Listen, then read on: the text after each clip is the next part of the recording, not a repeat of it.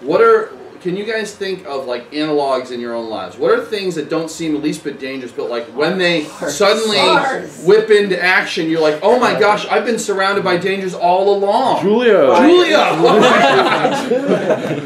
Perfect example. She can just kind of run amok suddenly, right?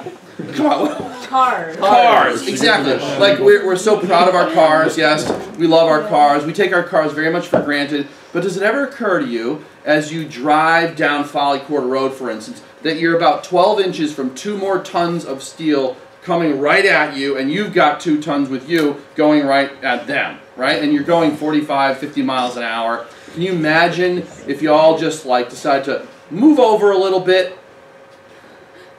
You realize in an instant that you have been living enveloped with whale lines all the time.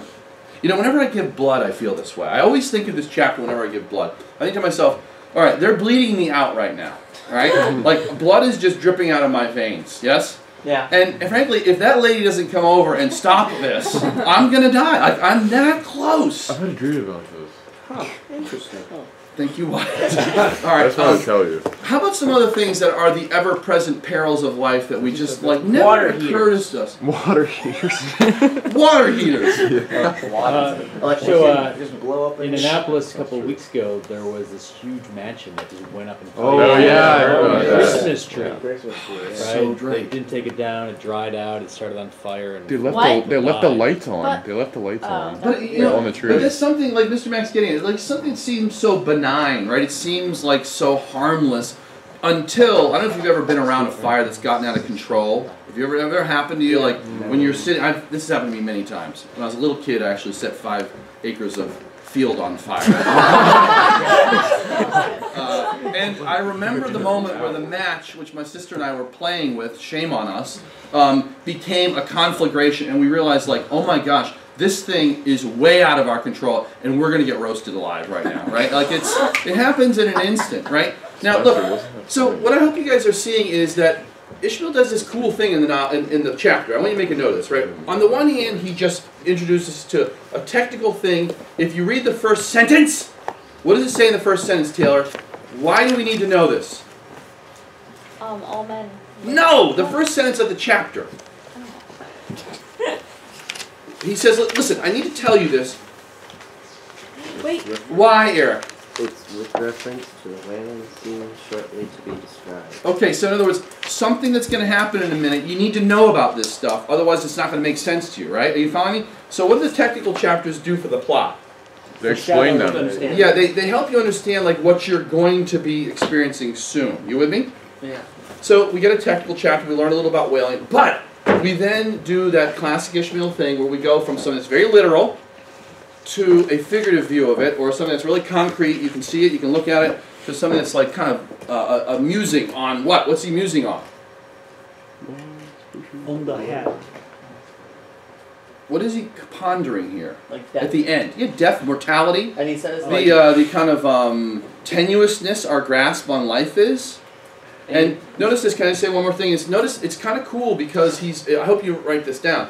He's extending a metaphor, I think, that he's been using. What's the metaphor that's been being used all along out here for like the way life works out? Fate. Well, that's the metaphor for fate. The loom. And what are looms? What do they use? They use yarn or string. And what is this thing? Has a very kind of loom-like quality to it. Are you with me? Do you guys remember what one of the fates does to kind of determine when your life's over? She cuts your line, right? So she cuts the end of your string. Go ahead. Yeah. Owen, nice and loud. The whales is pulling the strings on the boat. Oh, say more. Yeah. Get the camera on that guy. What do you mean? Say more, Owen. So if the string represents your connection with fate, and the whale is kind of like the controller of your fate. Or of the line. Or of the line. And then it pulls you into death or something better. Or yeah. It's kind of like Ahab's relationship with the Moby Dick. That the Moby Dick pulls the fate of Ahab. Oh, that's nice. That's great. Excellent. Yeah, so that's an excellent observation. Notice this, though. This is kind of what's kind of cool about the end of the chapter. Who is he talking about at the end, the part I read? The reader. Yeah. well, I mean, it's a reader, but who else? Everyone. Philosopher. At the end, he says, like, okay, he was talking about whalemen, but now what is he talking about? All men live enveloped in whale lines, right? This is about you and me and everybody. You with me? At first, he was talking about the kind of intrepidness of the whaleman because he kind of does this every day. It's no big deal to him. He's used to it. But then he says, oh, by the way, this is you too. This is an image of your life. You're surrounded by things that could kill you in an instant, right? Go, Julia. It kind of reminds me of like last year when we read All Quiet on the Western Front. The lines, like the wires that hung low, they like don't seem like something that could kill you. Wait, what wires that hung low? Like, was it the It was like, No, it was like when they would drive by.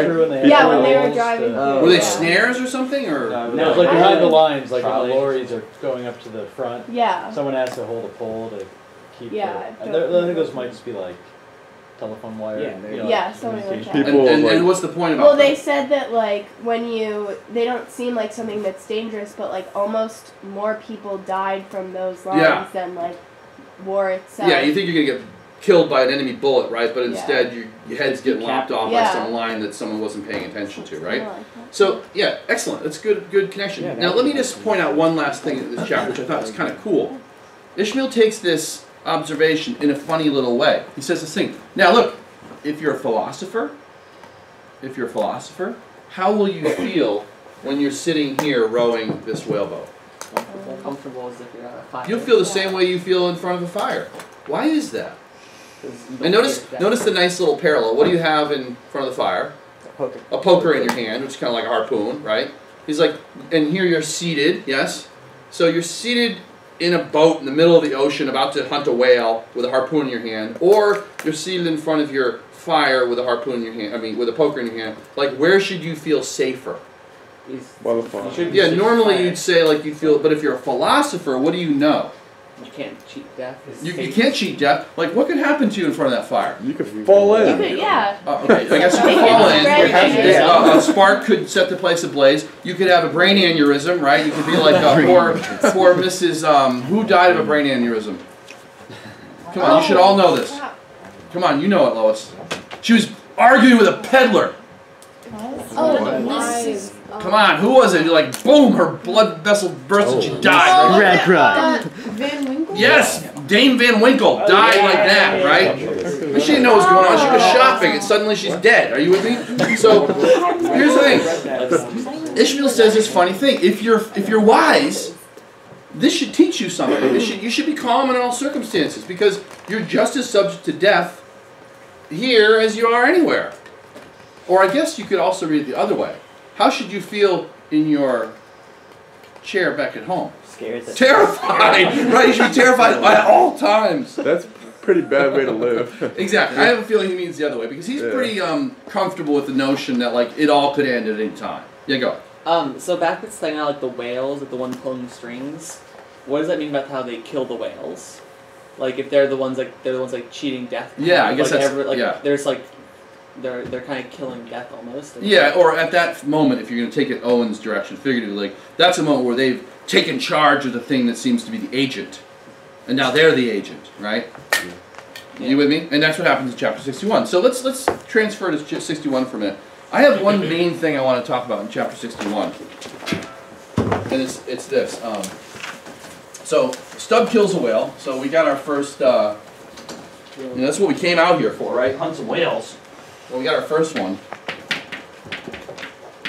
And here's my big point that I like to emphasize today, and it's this: the ambiguity of whaling. All right, now let me ask you this. You should all be able to answer this. What has Ishmael been selling us for the last 60 chapters about whaling? That it's noble. It's noble. It's glorious. Yes? So, I remember in particular chapter, I think just 25, which is the Advocate. You guys remember that? Yeah. 24. Where we were, is it 24? And 25. Yeah, you're right. It was 24 was the Advocate and 25 is Postscript, right? You guys remember that? Mm-hmm. And good work, Wyatt. Thanks. So in the Advocate, he basically makes this argument, right? He says, listen, you people out there who think that whaling is just mere butchery, let me explain some things to you, right? if we're butchers, well then so is every soldier in the universe, right? We bring great wealth to the world, we bring light to the world, we bring industry to the world, we bring the gospel to the ends of the earth. It's a great, noble calling, right? Yeah. So he's talking about the nobility of whaling. Okay, I think we all agree on that. You know, these whalemen are unbelievably bold and brave, and they just laugh at danger, right? You gotta admire these guys. So there's that. That's the one. What does ambi mean in ambiguity? What is ambi? If you're ambidextrous, if you're ambivalent, Double. it means both, right? Right? If you're ambidextrous, it means you got two right hands, yes? Yeah. Or two left hands. Both hands. Dexter, Latin scholars. Dexter. Sorry. the Amazing to you. No, Right. dexter Yeah. means Means right. Right. So if you're ambidextrous, you got like two right hands, yes? So ambiguity means like there's two ways of thinking of this thing, two, you know, opposing ways. So on the one hand, we have the nobility of whaling. Now, I want to make the argument that Ishmael purposefully makes you feel a certain way in this chapter about whaling. Like, I don't know about you, but like, how did you feel at the end of this chapter? I felt like it was pretty Taken away. sketchy. I No. Like how did the hunt make you feel? It actually made me sad. Disgusting. Did you? I mean, Okay, oh, Tim it- said disgusted. Did anybody feel like kind of horrified? Or, Yeah. I mean, like, I was did you like? How would you describe the way that Stubb actually puts the whale to death? What does he essentially do? Just- You know, give me a verb for it, not just like hand motions. Shame. Repeatedly stabbing. Stab, like, Yeah. doesn't he basically stab this whale to death? Yeah. And I don't know if you understood this, but like, the whale spouts blood. Yeah, it's hard to Now, do. where is the spout? What is, you know what the spout on a whale is? Above the Yeah. heart. What is it? His heart blew up. It's No, it's air, nothing. water release. It's just like his gills. No. Okay, I want you to ponder this room. No. Okay, you're not a whale, but you are a mammal, right? So what would it correspond to in you? Lungs. Your lungs. Nose. Well, that's where The nose. Yeah, your nose, right? His spout is essentially your nostrils. So if your nostrils were pouring out blood, where would that blood be coming Your from? head, your lungs. brain blew It'd be up. coming from your lungs. Are you seeing this? Oh, just So kidding. how does this whale die? Your heart stops. His heart explodes. Didn't that say that like that? No, he's not internally His bleeding. heart is burst. He hits a Yeah. lung and his heart. Yeah, The his heart heart is bursts. broken. No, that's what he says. Like, Uh-huh. here's what you should understand: that whale is drowning. Oh. It's drowning in its own blood, right? He has managed to pierce this. There's a sac behind the lungs of a whale, which is an unusual. It's mostly only in sperm whales. It's a sac of like hyper-oxygenated blood. That's why sperm whales can dive so deep. And he basically, by stirring around in there, like punctured that thing into the lung. The thing's lung fills up with blood, it's coughing blood because it can't breathe, and just rolls over, right? And if you remember, what is the harpoon for? Like last Yeah. Just attaching to the Yeah. whale. But what does Stubb throw again and again? Not a harpoon, a dart. And the thing you need about the dart is it doesn't have a barb on it.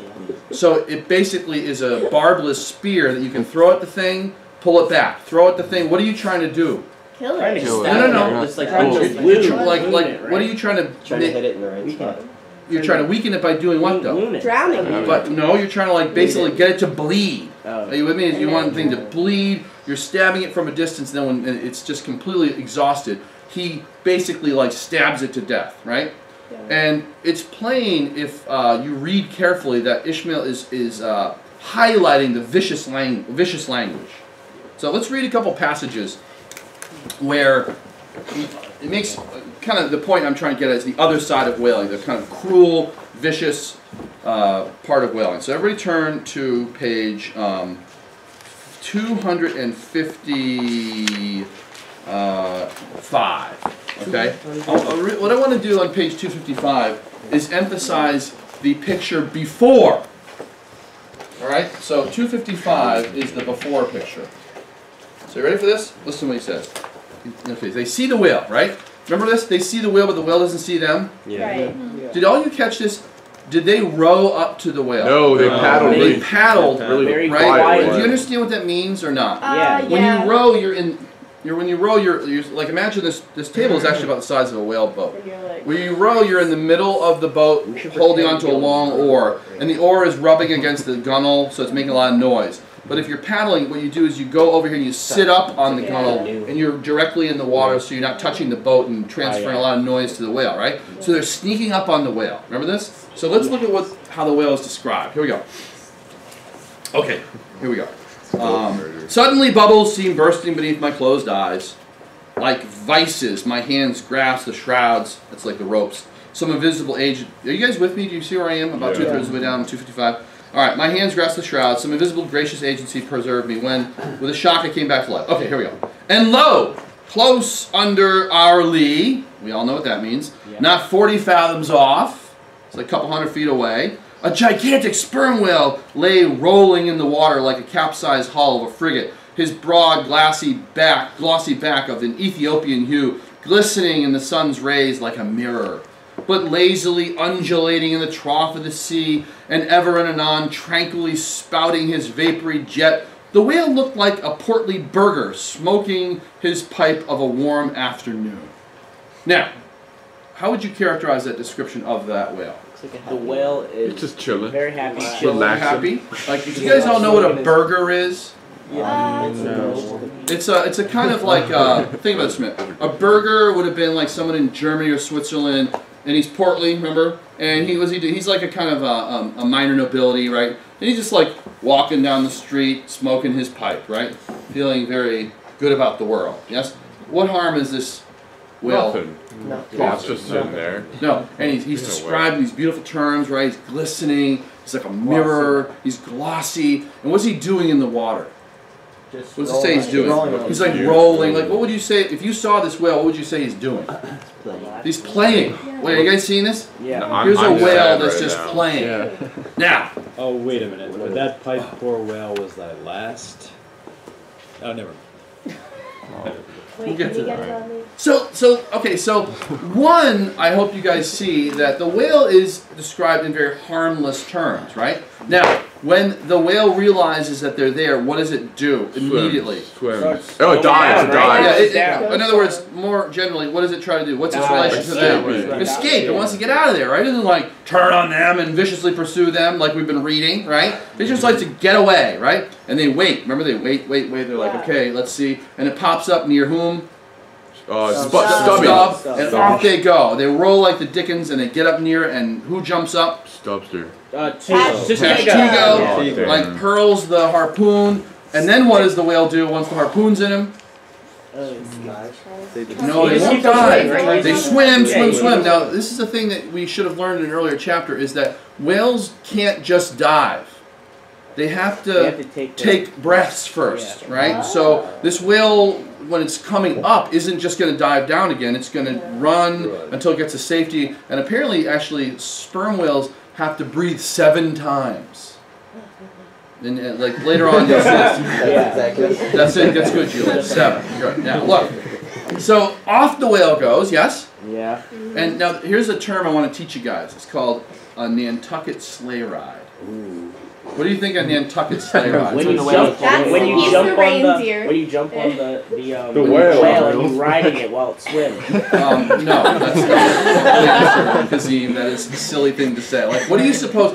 Every whaleman went on a Nantucket sleigh ride regularly. It's when the whale drags. Yeah, it's when you're being dragged by a whale, and think of this: they're not rowing anymore, right? What are they doing? They're getting pulled. They're just like hanging on for dear life, right? Just making sure they're not going to capsize. Because remember, they're in the ocean, right? So this whale could be swimming across waves, right? So this is a dangerous moment, right? When you're getting pulled by a terrified, isn't it plain? This whale is terrified. How do they not capsize? Because they're crazy men, that's why. How big is this boat? It's maybe about this size. How many guys are in the boat? 6. So, like, do a little calculation. How much weight do you suppose that whale is pulling?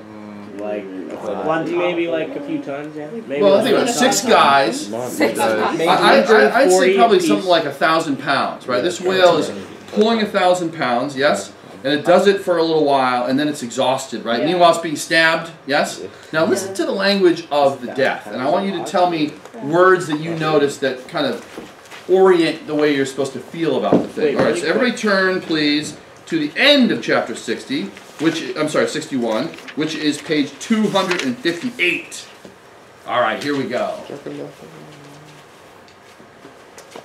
The red tide now poured from all the sides of the monster like brooks down a hill. His tormented body rolled, not in brine, but in blood, which bubbled and seethed for furlongs behind in their wake. The slanting sun played upon the crimson pond in the sea and sent back its reflection into every face so that they all glowed to each other like red men. Wait, okay, what just happened there? What image? What's the use of that image? Come on, work it a little bit. The blood is just sticking out of the sea. Yeah, but like, what is... So the blood is on the water, right? Yeah. And the sun is shooting off the blood, and then what is it doing? It makes everyone look like... It makes them all kind of reddish colored, but what's his point, you think, if you're going to read a little better? It kind of corrupt. Like, what does it mean to be a red man? A native. And come on, you're savage. Like, these guys are savage. They've turned into savages. Are you with me? Yeah. Meanwhile, and do you remember earlier they were described as being like Indians paddling? Do you remember that? Yeah. Okay, so moving on. He says the following. And all the while, jet after jet of white smoke was agonizingly shot from the spiracle of the whale, and vehement puff after puff from the mouth of the excited headsman, at every dart hauling in upon his crooked lance by the line attached to it, straightened it again by a few rapid blows against the gunwale, and then again and again sent the whale. Pull up! Pull up! He now cried to the bowsman in the waning whale relaxed in his wrath. Pull up! Close to! And the boat ranged along the fish's flanks. When reaching far over the bows, Stubb slowly churned his long, sharp lance into that fish and kept it there, carefully churning and churning as if consciously seeking to feel after some gold watch that the whale might have swallowed and which he was fearful of breaking ere he could hook it out. But that gold watch he sought was the inmost life of the fish. And now it is struck. Notice what happened just there? What just happened in that sentence? Hey, notice. He's died. No, pay attention. What just happened? He broke the law. And now it is struck. That thing that we were talking about. He changed the The tense change. Wait, do you see this? Yeah, no, I Listen, everything is in past tense. Oh. And then suddenly it's, and now it is struck. Let me read this part. For... starting from his trance in that unspeakable thing called the Fury, the monster horribly wallowed in his blood, overwrapped himself in impenetrable, mad, boiling spray, so that the imperiled craft instantly dropped astern and had much ado blindly to struggle out from the frenzied twilight into the clear of the day. And there's more, right? So listen, last word. Can you just get this down, Eric, before you leave? Please. It's this. The before is, as you guys have pointed out, this harmless whale, right? But the after, and on I think it was 258, after is we have a vicious, I would even call a murder, right? That's the sense you get, is the thing has been stabbed to death, harmless creature, and if you remember, the final image we get is of Stubb looking at the thing, and what does he say? Pipe. Both pipes smoked out. Both pipes smoked out. Like, in other words, and you know what he does? He empties his pipe over the monstrous, or the vast corpse he had made. So does Stubb respect what he's done? No, I mean, he's like a criminal. Are you with me? Yeah. So I hope you leave with this idea like, wait, what should we think about this whaling business? It's not vicious. Terrible. All right, Evan, let's turn that thing.